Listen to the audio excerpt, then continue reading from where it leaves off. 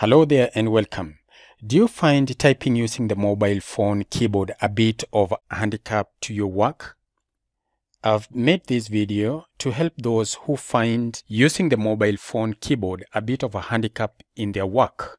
Personally, I like to connect a standard keyboard to my mobile phone so that I can do what we refer to as touch typing. That is, typing using all the fingers. You agree with me that the keyboard that is found on the mobile phone does not allow you to use all the fingers. And the touch typing actually is for those who want to type stuff with a lot of speed. So in this video, I'm going to show you how I connect the mobile phone to the keyboard so that I can use that keyboard to enter data into the mobile phone. In order to do this, you need a cable which we refer to as an OTG cable. The OTG cable has got one side which has got a USB socket. The other plug is the same as the one that you use on the data cable of your mobile phone. So once you have ensured that that is the case, you just need to plug in this end into the mobile phone like that, and then the other end you plug in the USB of your keyboard, because your keyboard has got a USB. So you plug it in here. If you have a wireless keyboard, because sometimes you may be lucky to have a wireless keyboard, all you need to do is do the connections via this USB plug. But for now, I have a wired keyboard, so I just need to plug in like that, and it is connected. Now, I also want to use the mouse to control the details on the screen of my mobile phone. Now, how do I do that?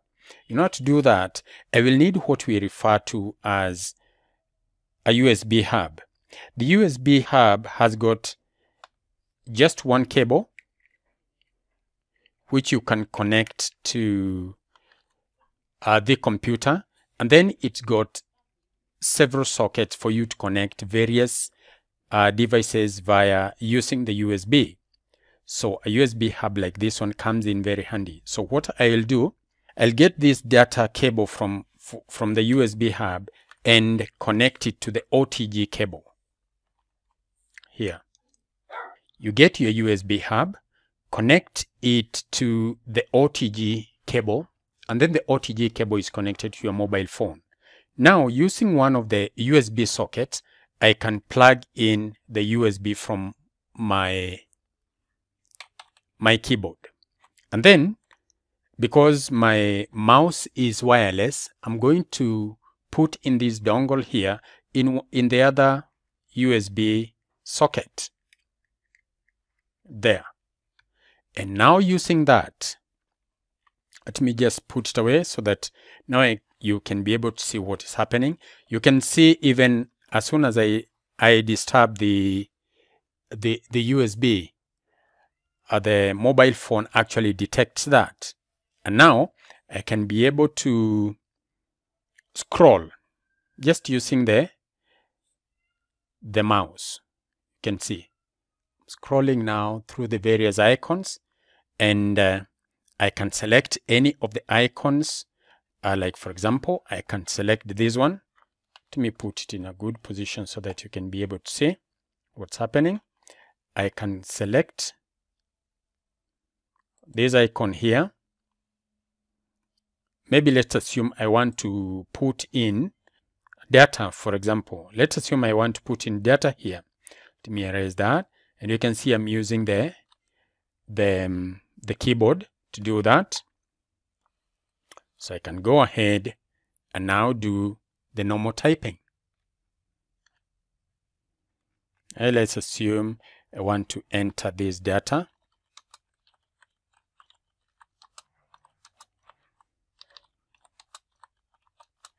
And you can see it's quite fast. Quite fast. So remember, all you need is that OTG cable. And additionally, if you want, you can also get this USB hub. It allows you to connect many devices. Like you can see, I've got 2 extra USB sockets where I can connect even another flash disk, Maybe I can connect a flash disk here, and I'll be able to access this flash disk on my mobile phone. So that one is a short video of showing you how you can connect the keyboard to your mobile phone, allowing you to do what we call touch typing. So that's it in this video, where we were able to see how we can use this OTG cable to connect our keyboard to the mobile phone.